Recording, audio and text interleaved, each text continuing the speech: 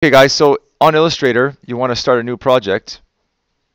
We're going to go File, New. And if you ever wonder why Illustrator has this, it shows your actually desktop. It's kind of a weird thing, but you can change it if you go to, you know what, don't even bother. Just leave it. It doesn't matter because when you go File, New, you get a new page. So guys, if you want to, go to Profile, Print. And if you're not familiar with points or picas, or you might want to use inches, you can change it under Units. Go to Inches. And you'll see that a letter is 8.5 by 11. So if you collect letter or tabloid, it will give you that. And you can pick and choose whether you want to work in centimeters or in points. It just converts it for you. For me, I like using inches, 8.5 by 11. Your magazine must be in portrait format. So it must be 8.5 wide by 11. The rest, don't even bother. Leave it as is. It should be CMYK and 300 pixels per inch. Press OK. So essentially, guys, this is going to be your magazine cover. One of the first things you want to probably do is attack your title. Okay. Notice there's layers here, and I'll show you that in a second. I'm going to grab my text tool on Illustrator. I'm going to click it. There's other text tools to use. Some people are using some vertical type tool, which allows the letters to go vertical. I'll show you that in a second. I'll show you the type to path and the type tool. So technically, if I click, and if my magazine was called Fresh, okay, I'm going to let go, get my selection tool so I can grab the corners, hold shift, and proportionally scale the word fresh. Now, you might not like the font, so check my website for downloading fonts. There might be a font that you like. I'm going to use old school Helvetica. Okay, Helvetica has also different types of typefaces, and you will notice when you go to my website and you're studying the graphic design principles, when it comes to font families, you'll see this. And Helvetica and Arial are kind of good examples of font families. Technically, guys, every font with a different typeface is a different font, but they're part of the same family. So if I go back to my Illustrator, Fresh Helvetica is still part of the Helvetica family, but technically, Helvetica Bold is a different font. Okay? All right, so nice typography. I might want to play with a thing called tracking and kerning. Again, going back to the website, just put it in perspective. Under 5, when you go to letting, kerning, tracking, this is what I'm referring to. So going back to the Illustrator. If I highlight the whole word, and on my keyboard, I am clicking with my left hand the Alt Option button, and if I go with my arrow keys left, it will actually track the text to be typed within itself. Now that's called tracking when you do a whole word or a whole sentence. If I click in between a word, say, or some letters, in between the letters S and H, if I do the same thing, I'm doing a thing called kerning. It only does the individual spacing between those characters. Okay? Keep that in mind. It's very good to know how to do that.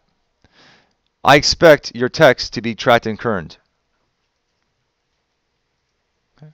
So you're probably wondering, sir, can I just move it manually? Well, then you won't have the ability to change the font afterwards. Okay? Another good use of tracking kerning is, watch this. I want to type in the word magazine. And I'm going to press Command A. I want to use a light styled font, but I don't want it bold and big like Fresh. I want it still the same size. Check out this style. I like it that size. What I'll do is Control A, select it all, Alt, and I'll track it until the E spaces out to the end of the H. So that's a good use of tracking and kerning. Okay? Now you're like, oh, sir, it's still too big. All right, shrink it down. Highlight it again. Hold Alt and use your cursor key right. Oops, sorry, Command A. Did I get everything? No. Cool. That's looking pretty fresh. Mr. Almeida sucks. Okay. So my magazine title is looking cool. And like, guys, you're going to pick fonts that suit your target audience. If you have a more... if you want to cater to more of a higher end crowd, you might want to cater a sans serif, a script font. You might consider it a serif font with hooks. Okay, what I mean by that, if Another example, very popular, Times New Roman is an example of a serif font. Where's Times? Times New Roman. So this is a font that has hooks at the edge. Okay, so you might want to use that font to cater to a more sophisticated crowd. Okay, or just a different style. Some people like using a mixture of sans serif. Like the word fresh is a Helvetica font. That's sans serif, means without hook. Magazine is in a Times New Roman that has a hook. Or you might want to do a script font. Script font is a font that looks like it's handwritten. Okay? You pick and choose your font, guys. It's your project. I don't want to interfere. Okay? Actually, I'll just leave that for now. Just let me Command A, Alt, and track it in. Okay? You might want to use graphic elements like the rectangle tool. And this is called what I call a reverse box or a knockout box. Okay? I'll get the black, and oh, that's cool, but sir, you just totally put it over top of the text. Well, if you right-click on that box, you can go to Arrange, and you can say, send this to the back. Okay? That's great, but my text is still black on black. So what I'll do is make this font white. And you have a nice little cool style where text pops up with the little rectangular elements behind them. Okay? Don't like that rectangle, you can delete it, or maybe you want it thinner or thicker or smaller. You pick and choose. So I can shrink this. Okay. Nice little tool, guys, to use on Illustrator is the alignment tool. Now, by default, it doesn't show up here, so you'll have to go to Window and go to a thing called Align. Now, make sure you say Show Options. That is a key feature. So some of you rookies that don't know this, click Show Options. You get this really cool feature that allows you to select it to the artboard or to the selection. Selection means I want this centered between the two. So for example, if these two were unaligned, so I hold that, oops. Let me grab that and that. This is interfering, so I'm going to just send this to the back. So if I have those two objects selected, I could say be center of each other. And I want you center of each other there. Okay. Now, something strange, you're probably wondering, sir, that text doesn't look centered. That's because there's a text box with it. This is where I like using the object expand, get rid of the text so it becomes a shape, and then when you go to align these two, let me just get rid of that, they line up dead center of each other. Okay. Oops, and I should probably align these center of each other that way. I can go object and group. Now, when I click on this, I select both of them. They're now grouped together as a family. And if you ever need to, you can always just go object and ungroup, and you can always select the other part. Okay, if you want to choose color, you can pick that as well. Command Z, I'm going to go back to black.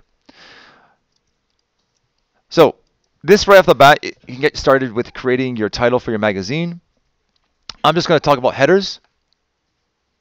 I'm going to press Alt and duplicate fresh. And say my main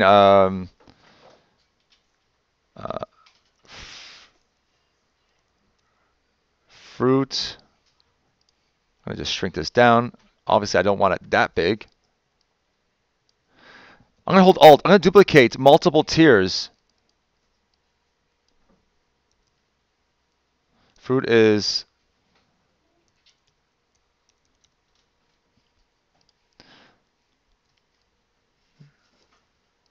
so the keyword being fruit is healthy. I might bring that down. So I'm choosing multiple tiers of text boxes to kind of put emphasis on this main story.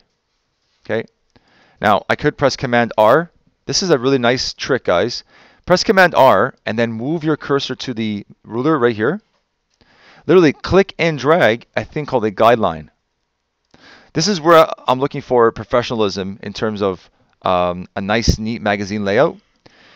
If I have that guideline, I can now line up my text to that side.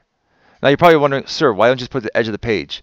That's not a good idea because when you print it out, it looks like it's falling off the page. So create a little margin or border around your layout so you can align things. Okay. I'm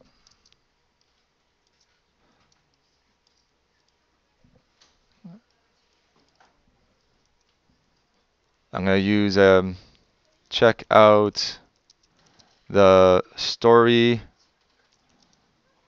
on page, PG 36. Okay. This part is not important, but I don't like the space in between the sentence check out the story on page 36. So I'm going to do a thing called leading.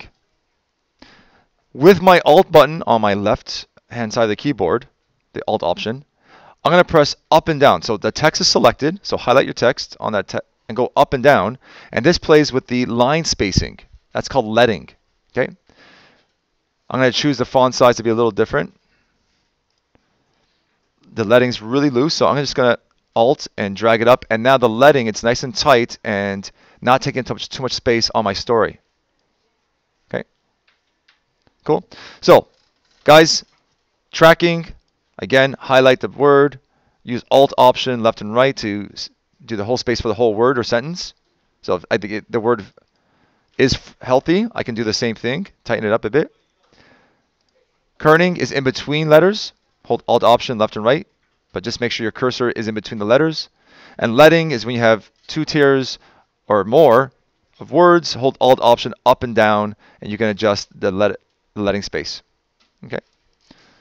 Last thing I'll leave you with, because with this you can duplicate this multiple times. If your photograph's going to be right hand side here, then the photograph will be there. Okay. Barcode. Really simple trick, guys. So figure if you're in the bottom right or left. Essentially, your barcode is a series of rectangles. Get a thin rectangle and duplicate it.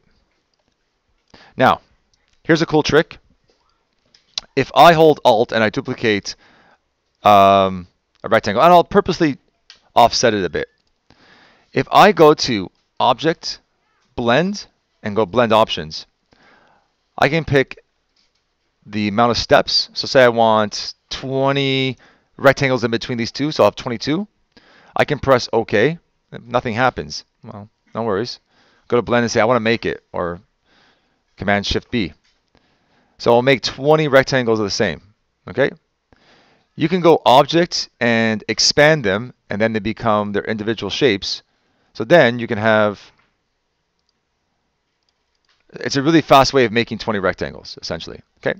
Use your alignment tool and say, hey, I want you, based on the selection, to be aligned to the bottom of each other. Okay?